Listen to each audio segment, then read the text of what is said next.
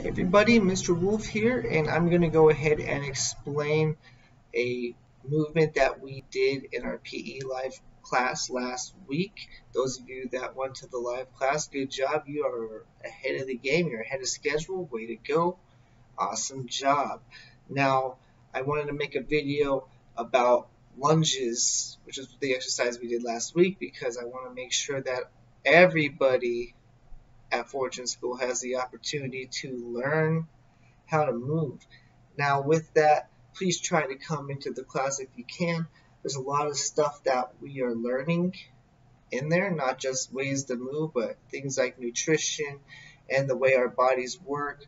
Last week we talked about allergies. The week before that we talked about proteins. So there's a lot of good information being shared in the class, not just with movements. Now movements is a component of it, but like I said, try to come in if you can, because I think it would be beneficial to you. Now, a lunge. I'm going to go ahead and show you what a lunge looks like, but when I stand up, I'm going to say 3 things that I want us to focus on. Okay, the first thing we're going to do is we're going to look up. Okay, when we do this, we don't want to be looking down at the ground. We want to be looking up. Okay, now a lunge is really good for your balance. It's really good for your leg strength. Okay, so balancing is going to be an issue. So how are we going to balance? Well, I'm going to tell everyone to keep their hands on their hips. Okay, that's a great way to balance. A lot of scholars, when they do a lunge, they put their hands on their thighs. No, hands on your hips for good balance, okay? And then the last thing, so what was it? The first thing I said was look up. The second thing I said hands were on the hips. The third thing is we're going to drop our knee. But no knees touch the ground, okay? So I have my hand on my hips and I'm looking up. Okay, I found a picture on the wall that I want to focus on because I want to have maximum balance. So I'm going to focus on the picture on the wall right here so I don't lose my balance, okay? And I'm going to really zone in on that picture so I don't lose my balance. Now, I have my hands on my hips. I'm looking up. I take a step forward with my right leg. I drop my left knee close to the ground. Lift it back up, bring my right leg back to normal. Now I take a step with my left leg and back down.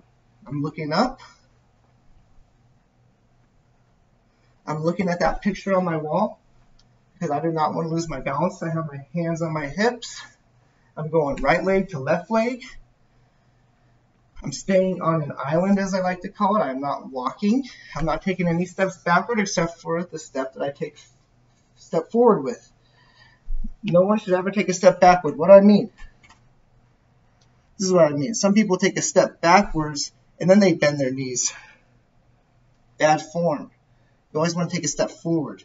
Let me go fix my mouse here. Take a step forward, bend your knee, back up. Now it's really hard for some people to balance.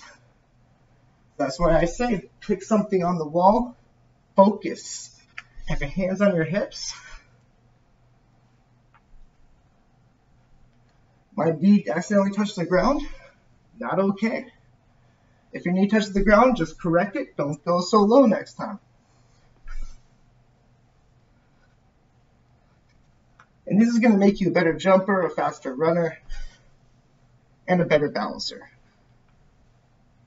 So with that, keep going for a little bit longer. I'm going to go ahead and end the video a little early.